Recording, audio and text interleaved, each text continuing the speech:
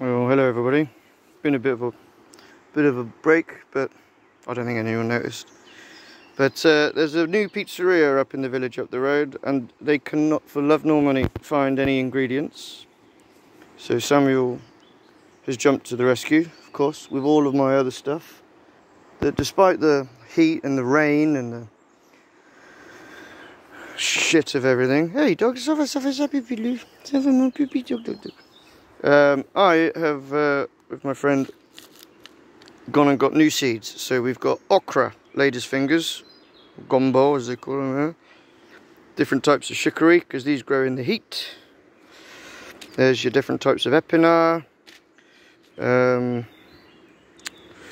chard, some slightly weaker salads, but they'll go in the polytunnels, ciboulette, so that's your chives. A bit of beetroot will be for me because it takes forever to grow. Winter salad, pizza toppings as well, with the chou frisé, with the kale. I've got some coriander, which once I've sown I'll have forever. 2 different types of basil. I've already got 3 different types of parsley growing in the polytunnel, but I'll get some more. I've got some rocket, but I'll get some more. And then I've got my brassica section. I have actually organised them into their oh, of course, that's where I've messed up. Those cabbages should have been next to these cabbages. So anyway, they should have been there. But anyway, who gives a shit? Indian mustard, which is beautiful. Then I've got cress, watercress, because I have plenty of water up at the house actually. Red giant, Indian mustard again, and then your radishes, and then your black radish as well. So these are all sort of things that could be good for pizza toppings to go with all the tomatoes and broccolis and courgettes and everything I've already got, which I've managed to keep alive. So I'll just show you. That's still fucked. But despite everything that's going on and the heat, I mean, it's okay today, but well, it wasn't okay earlier. This is why I'm here. But this is the first lot of the courgettes. Well, there are courgettes in there, but mostly cucumber and cornichon. So in fact, that's probably a little bit too big actually. But that's a pickling cucumber. So a gherkin. So anyway, it'll be dashed into a salad tomorrow because I've already eaten steak and chips today.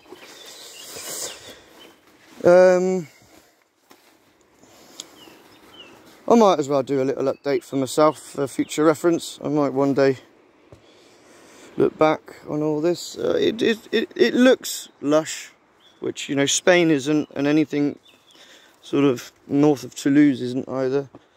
But I got tons of butternut this year. If we've got time, I'll go into the other garden. I've resown the Scottish beans, Scottish peas,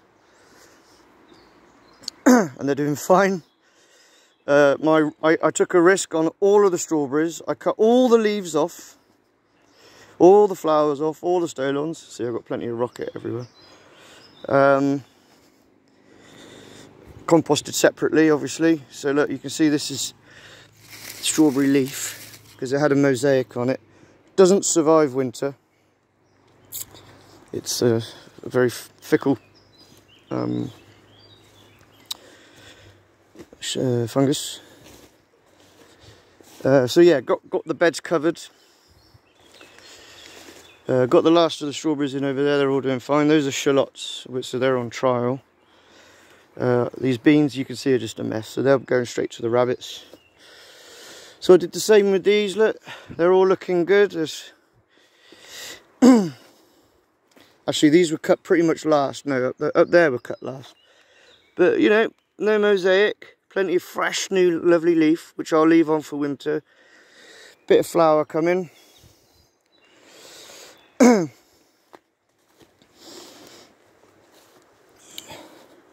I've prepared this seed bed. If you've watched a couple of videos ago, I covered that because it was just a mess and I was all grumpy. But I've raked it over, so that'll get that as much of that sown as I can today. Probably the mustards, because they'll work. And then a line of radish on the front as a catch crop or whatever. But you see, the risk was good. I got strawberries again, and every single one of them is doing really well. So yeah, okay, I didn't do very well in spring. It wasn't my fault. No, it very rarely is my fault. Well, it's never my fault with the weather. But I don't tend to make too many bad judgment calls. Just kind of get a little bit kicked to the back of the net with the weather and pandemics and the French. So in there is a huge snake. Oh my god! Fucking python.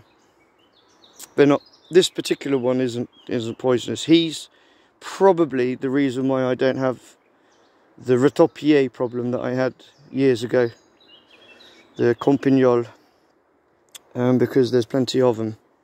And I think this plastic that I put at the back of these beds there to sort of stem the the advance of the weeds coming down constantly. Anyway, the onions are doing piss all. But they have got some luzerne there, so that's cerizan, sorry. No, luzerne. So yeah, these got chopped as well. Oivien. So you know, these they look fresh, like spring fresh. I mean, the flowers look on the fraction smaller than what I would imagine, but they're doing okay. Down here is an absolute waste of time. Here's my Romanescos. I'm not sure, can I get down there without messing everything up? Yes, yes I can. So these have all gone to seed. No, that's actually the broccoli. Oh, fantastic. I'd rather lose the broccoli. I can cut the heads off with these. Because those are then, therefore, the Romanesco.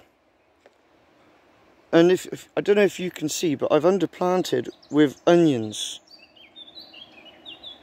And they're covered in fucking caterpillars now, of course. So I've got to go through those. That's another job for another day. But then birds eat them as well, so it's a balance. But yeah, I'm wondering if it was the onions that made them do alright. And these look like a load of shite. Raspberries are doing great. Really happy with the raspberries. Let's see if we can get down there and just have a look.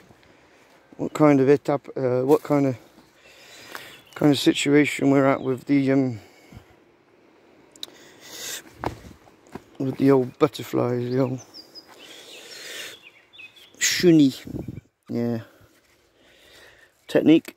Just do that. They won't come back to that plant. Most likely. I'm not doing this today. It looks like we might even get a bit of rain, so I'm going to get them seeds in. Yeah, some of these are actually struggling. Yeah, that one's struggling. So I've got some Savon Noir, which is black soap, but not really worth putting down if it's going to rain. In there are the aubergines, but they haven't enjoyed the rain at all. So that'll want a good water in and a bit of rabbit muck. Oh, I've got to do the rabbits as well. It's never ending, man. I've got a mould in my house because of the warm air and the humid air. But look, I've got the old artichaut. So 2 years of work and I've just got no idea what to do with them. They're beautiful, but they're one of those plants I've done nothing to. I haven't even staked them, nothing. And same with the Jerusalem artichokes. So I'm going to propagate them. I'm not even going to sell them this year. I'm going to fill this whole space with topinambour. And then I'm going to do the similar thing with the artichaut all the way down here. So although it takes years, okay, it takes years. Everything takes years. I will have something, no matter what heat situation we get into next year or following years. I will have something of value to sell or to eat. I'll just quickly spin down the other parts of the garden quickly. I don't know how long this is. Jeez, this is already 10 minutes, so I'll be as quick as I can. So courgette's doing well. tomatoes did suffer seriously from the powdery mildew, but I'm trying a new technique this year now. I don't know if I've invented it or it's just a response or whatever. Some of them are doing really well, but where was the one I was looking at? It was a little bit further along, perhaps. Yeah, look, what's happening is they got the blue sprayed on them, as you can see, and that sort of stemmed it a bit. But what I'll do is I'll just chop that off and let that grow in its place, which is from the same stem. We call that a gourmand in French. And then, you know, if we're gonna have we're probably gonna have an Indian summer, aren't we, for sure? You know, just way later than it ought to be. And then, so I'm not going to lose out. I still need to fix this structure. This is what a woofer does. The one behind, fine, I did that. But anyway, so here we've got chicories come up fine. So despite the heat, they come up fine. This is your chards, the previous sowing of chards, rainbow chard, blette, cut de blette, and then you got the white chard there, which is just a fundamentally incredible salad. You eat this, well, you will know what to do with it. Got my navet, so that would be turnip, and then tournesol, so he turns towards the sun. It's the sunflower. They again are going to be kept for seeds to propagate. And to fill up some of this space that I'm just not able to get to, I've got carrots all over, which I don't even remember sowing. I've got to get through there. That's the last of the broads. They didn't do very well.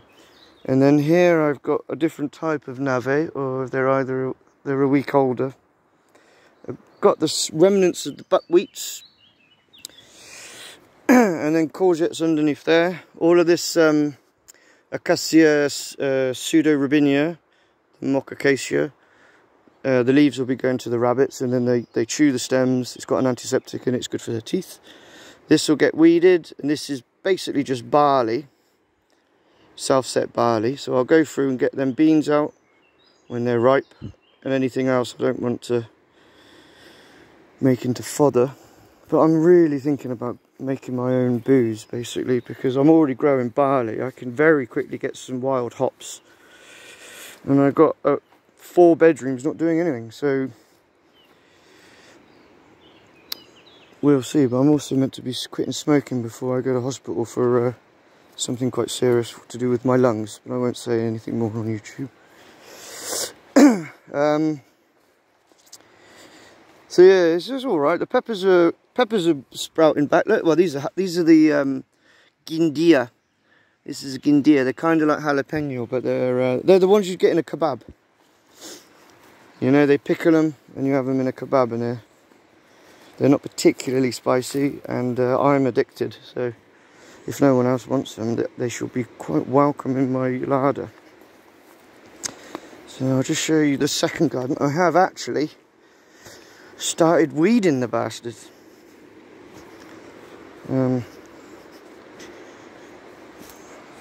As I say, well, today's been a long day already, so I don't know how much further I'll get on this, but I'm starting to find little bits of treats that have survived under the cover of it all. So we've got these beautiful butternuts, potirons, in actual fact these are called.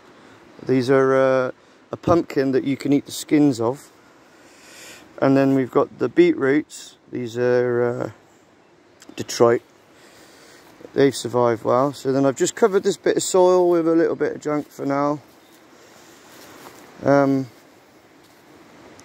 Got what few broad beans of there, so there'll be seeds. And then I've actually found that harvesting the mustard is surprisingly easy. We're not quite, you know, they're just opening now, so I might have another go at, you know, I might hang them up and put a bag underneath them and see if I can't have a go at making my own mustard. We'll see. And then the leeks, the poireaux, I've weirdly got all of this. I'm assuming it's a sorghum growing all the way through it, but they haven't been treated very well. There was that consud, the comfrey, all the way over it, and then they go on the way all down there.